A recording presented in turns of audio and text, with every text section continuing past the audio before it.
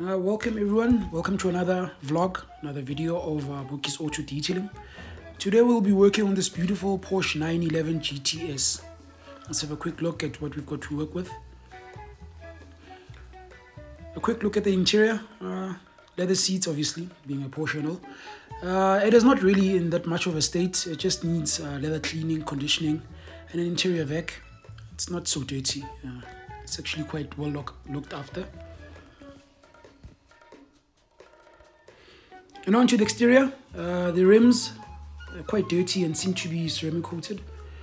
The 911 didn't have any massive marring or swirl marks. A few scratches here and there that we were able to polish out. Right, first things first, we tackle the wheels. Using an array of wheel brushes, we actually just got a new set of wool wheelies that we were testing out.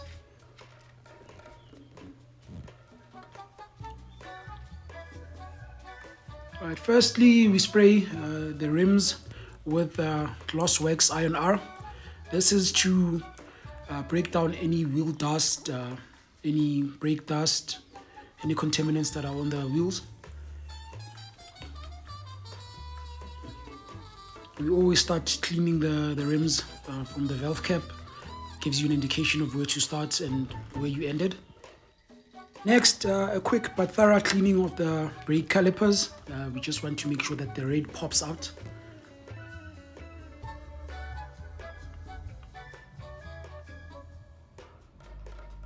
And then next, we clean the face of the rim using a soft bristle wheel brush. Like I had said before, these wheels had actually been ceramic coated. So we don't want to compromise the strength of the ceramic coating by actually deeply agitating the rims. So just soft but thorough cleaning will suffice.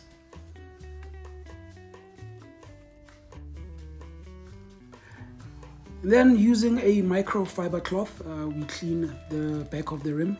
The brushes are quite good, but they don't get to those nooks and crannies, so a good microfiber cloth will do the job.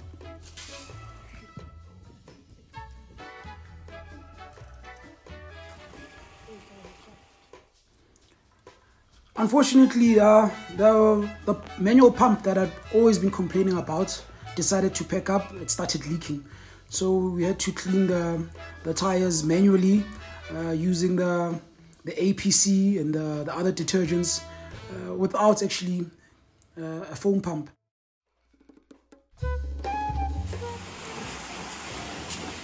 And then after that, we give the rim a quick rinse down.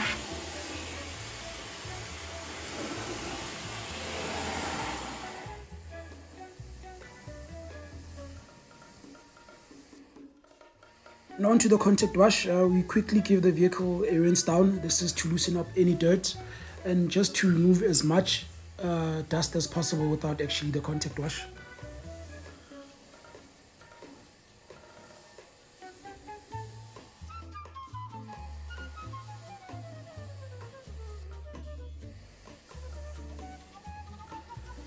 And then after that, we foam the vehicle using a foam cannon and using the Shield decontaminating shampoo.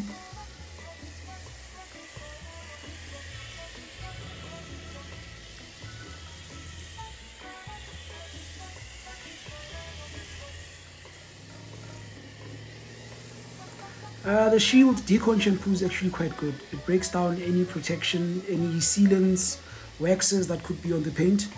It makes it easy when you start the compounding.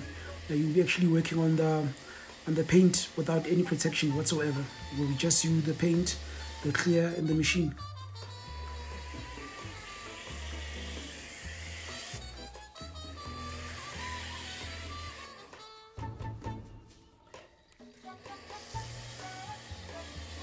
And then you give the vehicle a good 4 to 5 minutes, allowing the soap to lift any dirt as it's dripping down, making it safer for you when you start with the contact wash.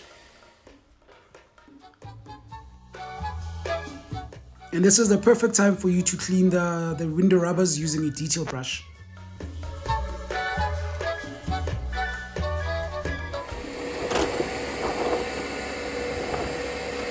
Then onto the contact wash using the 2-bucket wash method. 1 bucket with shampoo, the other with clean rinsing water. You wash one panel, rinse the wash mitt, dunk the same wash mitt into the bucket with shampoo, clean a panel, rinse, and so on and so forth. It's quite easy.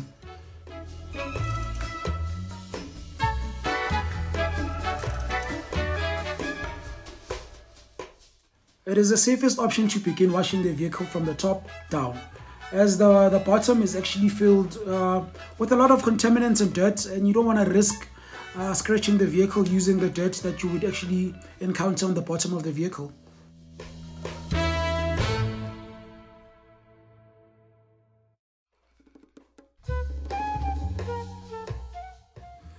And then after the contact wash, you just have to rinse the vehicle down.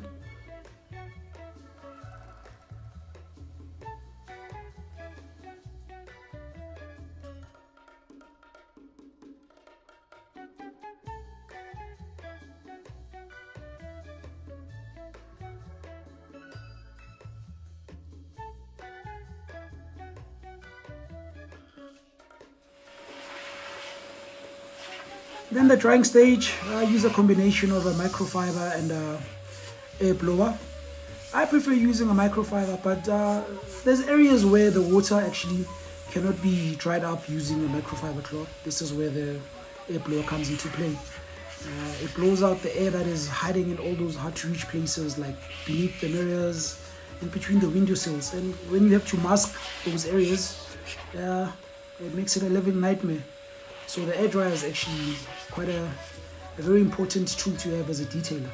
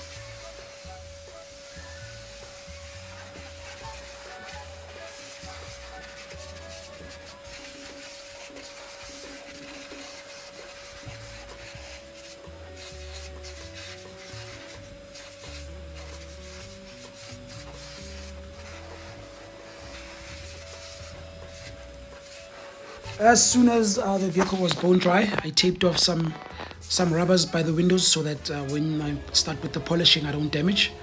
Then I used the Menzena 3-in-1.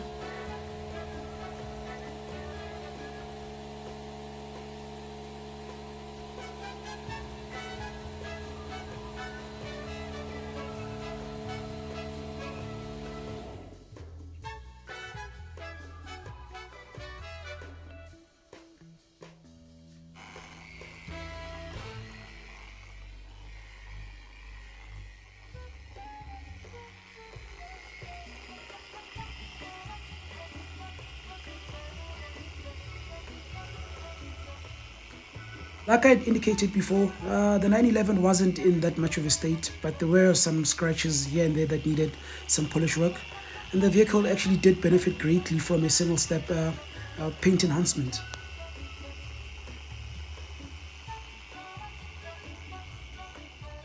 And these are the results of a single step paint enhancement, interior cleaning, and a sealant application. Let's have a quick look at the interior. It was cleaned and the leathers were conditioned.